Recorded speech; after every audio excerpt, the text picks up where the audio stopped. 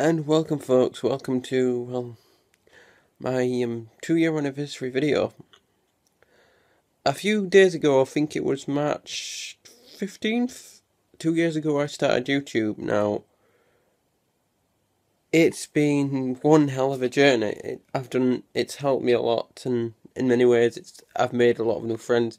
I've done so much with my life just by doing this. I'm not where I wanted to be. Well, I say I'm not where I wanted to be. I never expected to be where I am, but in 2 years, my channel, I didn't think it grew much. I didn't mind that because I just like doing it. It was just a thing to do. I mean, what I'm going to say in this video really is just going to be how I started YouTube and what happened on the journey of those 2 years.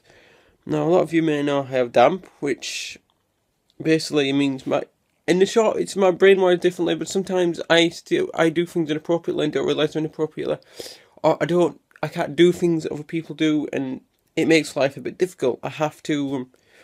It's not bad. It doesn't mean it's not all bad, but it means that I forget things. I don't. If something simple like washing up, I won't always remember to do something or that, and it gets really frustrating, and I end up having to use lists. So something like this.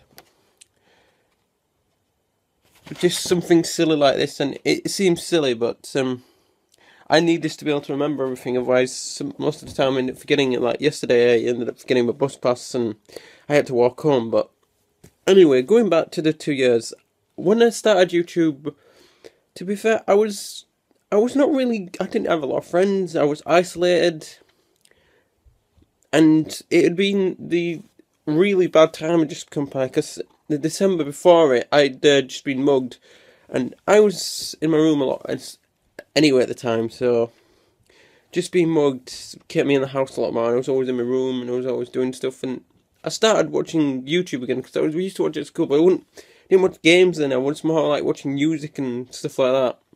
But I started watching YouTube, and I thought, I'll look at some games, because I think I was still playing Jak and Daxter at this point, and there was one Power Cell I remember never being able to get, which is the one in the volcanic crater. But I watched a Let's Play of Jak and Daxter, and I didn't know about Let's Plays back then, and I thought, oh, this is really cool. And I remember thinking, I like this kind of thing. And I thought, what game? I wonder if there's any other like. So I thought, sort of one of my favourite games, Dark Cloud. And I found a Let's Play Dark Cloud by someone called Nick6, who a lot of you that are watching my channel know, of course. But I watched his playthrough of it, and something he said struck me. He said, I think of a Let's Play not as just, I'm showing you what to do, but it's a journey along, and I'm taking you with me. And something about that it struck a point with me. And I thought I could do this, and I thought I'd really enjoy to do this. I really enjoy to actually try and record it, and I just like I said, I started it for fun. So I started recording, and this is where things got interesting, because I have really poor organisation skills due to my Down syndrome. So when I started, I used to go on scripts. This was, I think, the first few episodes of Super Mario 64, and I sounded so boring. I look back and I think, because I was going half scripted, so most of the stuff I was saying, I was saying I can't say that, I can't say that, I can't say that. For example, I thought, I can't swear, I can't say anything about that, I can't say anything about that. And it just restricted me so much because I was so afraid I was going to screw it up. And shortly after this, Necro actually did a Red Nose Day stream. And he'd announced it, and I thought, yeah, this guy's really cool, I'll go to the stream. And it was this Red Nose Day stream that kind of kicked a lot off for me, and a lot off for a few other people as well. And during the stream, I was enjoying it, and we had a target, and I remember the target got to £751, because we were trying to get raised for £1,000. And at this point, I had a lot of money at the time, which I don't anymore, but it's my fault, it doesn't matter about that. But I remember thinking, this is something I can do, because I remember as a kid, I always liked helping people, and I thought, this is the one time I can do something good for charity and help everyone out. So I went to the donation page, and I looked at the amounts, and there were one that said 10, 25, 50, and 250. And I thought, I've got the money, you know what, screw it, let's help him make the target. And I put £250 in, and a few minutes later, the stream exploded. I remember saying, my mates saying, we've just shot someone's donated £250. I remember them saying, Gone Games, just donated £250, and Nico was just stunned, I think. And a lot of people were stunned, and I was trying to message them in the chat, because they were saying, who are you? Who's this game? And I did message them in the chat, and as you see in the video, which I may link in the description of Nico's, you see where it happened, kinda. But, in the chat kind of broke down, and the thing is, I started going to streams after that, and a few people said, you know, thank you for all doing, and it made me feel really good. Not just because I've done it just to get the attention, but it was more to do with, I've done it to help others, and it was, you know, the thing, thank you for doing that. Anyway, the next few streams, I met a few people, and this was when my channel started growing a bit. I think I got to about 25-ish, and the first few people that subscribed to me, and these guys are awesome. I remember, they all helped me in a certain way. I mean, there was Real Danger, there was Loopney Third, there was the Leviathan, there was Mr. Lightman. Now, I don't see much Mr. Lightman, but the thing is, I started a Resident Evil video because I'd seen Neko do it, and I thought, yeah, I could do that. That sounds like a good thing. And at this time, and I feel really bad for this, because I think I was starting to go for a phase of copying what I was seeing. And I got a laptop, and my laptop is really, really crap. It's a 1.6 GHz processor solo. No, sorry, 1.7 GHz processor solo. It's got 8 gig of RAM and a terabyte hard drive. Now, I didn't realise how bad this was for trying to do YouTube when I bought it. But I bought it, and I tried to do Resident Evil, and it lagged like hell. And I've gone back to Resident Evil once, and there's just times when I've tried recording stuff and it's always lagged, and I've been so annoyed because I wanted to do them so much, but they just didn't look right. Anyway, going back to Resident Evil, I did Resident Evil, and I'd added Rail on Skype, and I said, do you want to do this, you know, do you want to do a commentary with me in it? Because I was unsure what to do, and I've started Resident Evil, and I played some of it a long time in school. We had the PlayStation in my old high school, and we played it once there, twice there, but then this playthrough we did, this is when something absolutely amazing happened. I started up, and I started the Skype call, and I didn't have a script, and I realised I didn't have a script, and I was starting to panic a bit, and I thought, why, I'll just try and go with it, and that's when it happened. I was just able to adapt to the game, and no script, no problem, and I just went, as soon as I went 3, 2, 1, it just flowed. I had there were no plans, no nothing, it was just all organised in my brain, without even thinking, just ready to come straight off, and that for me is amazing, and just by doing this, I'd unlock this talent. And I know I keep looking away, and I'm trying not to, but I do this all the time now, and it's in my videos, and it's in my college work, it's in the writing, and I know that some of my friends have trouble actually starting a video and then going straight off, and I seem to be able to do it, and it was just an amazing thing. But as time went on, I did other stuff. I did videos with Loopney, I did a Resident Evil video, Loopney Third, I did some streams, which didn't always go that way. I argued with I got some stuff because someone called Diana. I got some software that helped me do Sonic the Hedgehog, because I needed to taste it, and we kind of argued a bit after that, and then there was just all these people suddenly helping me, and it felt so good, and just to have all these friends that just accepted me for who they are, and I don't think they knew about what I had then, but they still seemed to accept me. They knew I had something, and then I asked, I needed thumbnails or something, and I asked Leviathan, and he said, yeah, I'll do some thumbnails, yeah, here you go. And those are the thumbnails for my doing ones, and it was just getting this help from all these people. Now at this point, I was at about 45 subscribers. This is towards halfway through the first year, I think. And thinking of the condition I had, and thinking how much I'd suffered with it, there was a dump page on Facebook, and I thought, you know what, I'm going to make a video about that. So I made a video explaining the condition and trying to raise awareness for it, and I couldn't believe how many views that I got. It's still the highest, most popular video on my channel, and it's got 500 odd views now. And that just blew my mind. It just completely, it was amazing, because the thing is, what came next was even better, because for some reason, helping people or guiding people just makes me feel stronger, and I'm not saying that I don't mean to make it sound egotistical or make it sound, yeah, I'm gonna, if making you feel makes me feel better. It just makes me feel good because I know I'm helping someone else. But when this video, I had parents that had children with damp and children and adults, young adults with damp, commenting on it and emailing me asking, you know, for the guidance. And I was able to help so many people with just this one video, and I kept going onto other things. And I kind of hit a rock part of this part. I didn't really have time to upload stuff, and I felt really bad. And it still feels really bad now because I've just had to take a break. But going on towards the end of it, Necro did another stream, and this is when Necro started feeling a bit bad, and I couldn't really contact him as much, and I wish I could have. But I tried cheering him up. I remember putting a post on his Facebook page saying, you know, dude, it doesn't matter about what people think. Just remember, you were the person who built the Chronicle sword from Dark Cloud without the broken dagger cheat, and that was a silly thing to do, I think. But I just wanted to make him feel better because the guy had helped me in so many ways and he didn't even realise. My confidence, since I started YouTube, my confidence had grown so much. It'd just been amazing.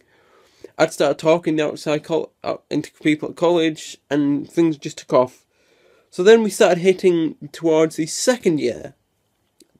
After this, sorry, I've missed a part there. So Nico started feeling bad, and then I think he started feeling better, and I don't think it was anything to do with me, and I know there was a few people out there that helped him get back on balance, which I'm going to talk about now, because those guys have done so much to help not just me, but a load of other people.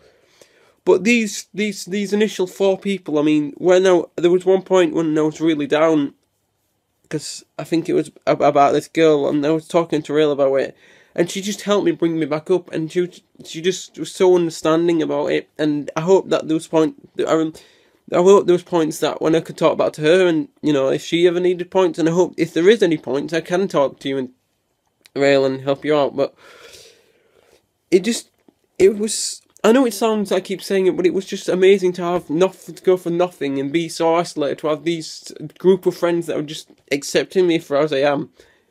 And then this is when someone called LP Marshall, Supersonic SGM, the Purple Ronnie, the Angry Gaz, and Doodle and Zen, they started streaming, and this is when things got interesting. Necro started cheering up a bit after that, and I'm not saying it's bad that you're down, Necro, I really don't mean that. I really wish you the best. I'm glad you're right back up now. But they started streaming, Necro done a stream, and they said they'll come to stream, so I went to that stream, and this is when things really blew up. I'd stopped growing by then. I think I was stuck at around about 100 mark, I still am, and I began talking to them, and they found out what I had, and they were still so accepting of it, and we had so much laughs. And the thing is, their streams grew and grew and grew, and there's so many people now that go to their streams, and we've got such a big group, and it's I'm sorry, I'm getting a bit emotional. It's just being in that stream and all those people, just being able to just talk to them and just being able to say, yeah, I've got this, and just being able to act yourself in that stream was just everything to me at the time. And they added me on Facebook, and they talked to me, and I explained what I got and explained what I've been through, and they was just so supportive. I mean, Ronnie was saying, you know, we've all got stuff to have on our shoulders, and, you know, we're fine with it. At the end of the day, you're you.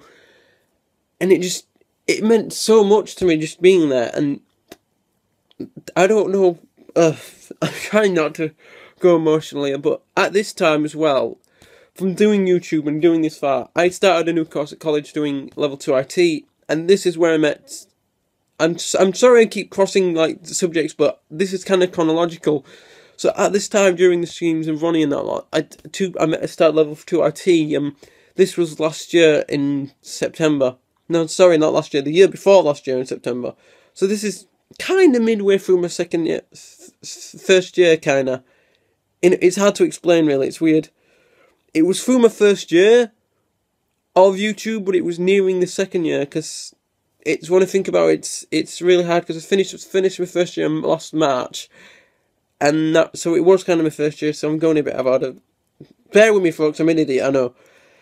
But I met two people. I met a person in my class called Danny.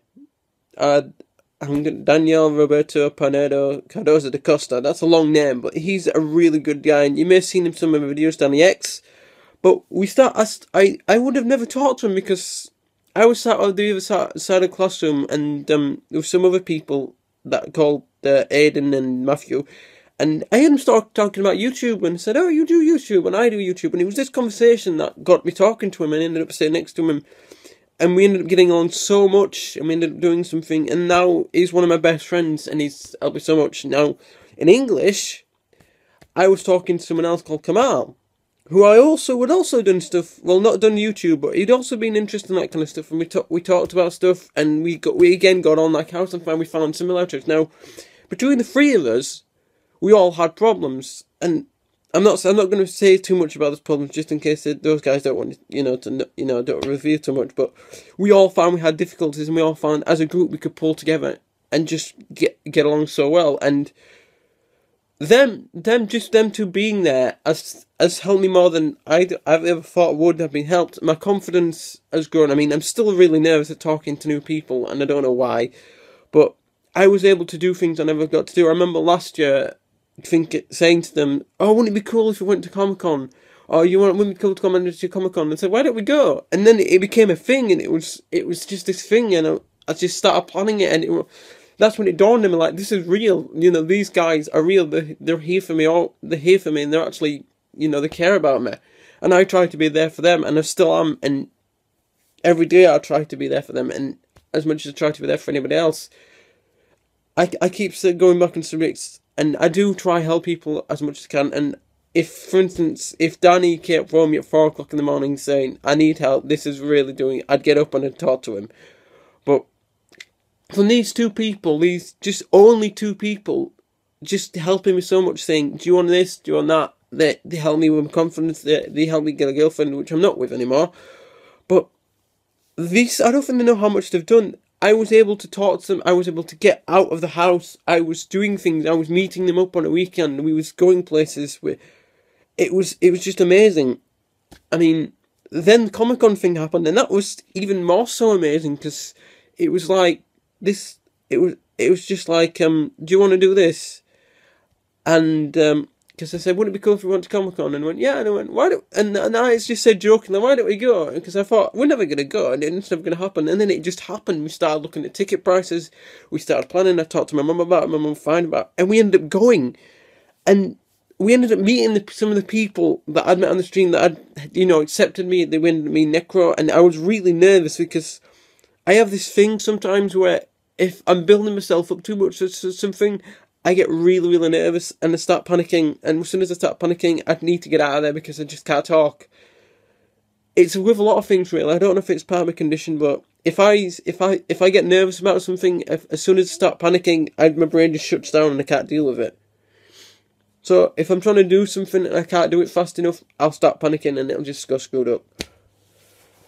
But yeah, going back to the stream after that. But these everyone, and they build this kind of community and this family that anybody can come into the streams and we can talk, just be themselves and just be accepted. And it's just amazing how much and Ronnie, if you're listening, you should be really proud of Liam, because just by doing these streams, he's built this community, this family where we all are, and there's so many of us now, and I'm due to meet some of them again this year on Comic-Con, and I'd stay with them again. I mean, there's Leon, there's Sherry, there's Gary, there's Ronnie, there's Lupin, there's Levy, there's Doodle, there's Zen, there's Necro, there's Kirsty. There's so many people. There's a Quack. I can't even name all of them. But the one thing that really stood out from the stream is when we went to Comic-Con last year, Necro met someone, and he didn't just met any someone. He met Kirsty, and this person was probably the best thing for him. And I've never seen. I mean, I've not known him very long. I've known him for like 2 years, but I've never seen him so happy lately. And people have been having to go saying, "Why haven't you put videos? Should take it." Just shut up, dudes. I've never seen the guy so happy, and he deserves every minute of it. He's done it, he's been through, everybody's been so much, and just, she was there for him, she cheered him up, and they both deserve each other, they're both brilliant people. But going into the stream now, we're all part of this group, this this massive group that just accepts each other, and for no matter what happens, you can. I mean, in the streams you can have a laugh. In my case, you can get very drunk and then everybody laugh at you, but it's all good fun. It's just you can be yourself and you cannot feel like you don't have to hide it. You don't have to be I don't want to be accepted, so I'm gonna act differently. You can just be yourself and you'll be accepted, because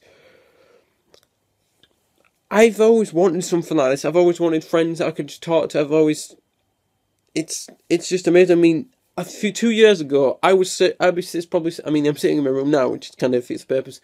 But I'd be sitting in my room every day just playing games or something like that. Now, every other weekend, I'm just going to my mum. I'm going, oh, Danny and Kamal have asked me if I wanted to go somewhere. Can I go with them? And I'm going, and I can go to another. I've been to another city. I've been to another town. It's just amazing. And for someone with my condition, it blows my mind. And someone to be and just. Not just confidence, but be able to come up so much as a person and help so many people with my condition. It means so much to me.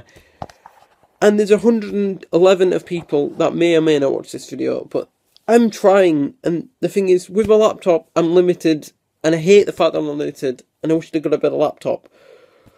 But I will continue to try and make videos, because it just makes me happy in a way. It sounds selfish to say. I don't know if it sounds selfish or not, but it makes me really happy to do it. I enjoy doing it. It's something I feel like I'm helping others so much in a way. And I might make more dance videos. I might not make more vlogs. But I don't always get time, and I had to take a break because I was literally getting up at 6 o'clock in the morning every morning just to record videos. And my voice just started to go. I don't know why. But I am going to keep trying, and I'm going to try to do better. And when I'm gonna meet all these fantastic, wonderful people that have just been there for me, been there for Emeka, been there for everybody. And for those, I know some of you may be watching, and I just want to say thank you so much. You have no idea how much you've helped me in so many ways. I mean, the dance video, I remember my mum saying, "I'm really proud of you for that. You've done really well with that." And I felt I need to really cut this video off soon, but just seriously, thank you. Everybody that's put up with me for the last 2 years, everybody that's been there, everybody said you're alright, gone, and it really makes me really happy. It really does. So I'm gonna get off now. I'm probably gonna do another announcement video when I get the tickets to Comic-Con, because as far as I know, I might be staying in a hotel with Leon and a few other people. But I've been Gun Games. Thank you for watching. See you next time. I'm gone.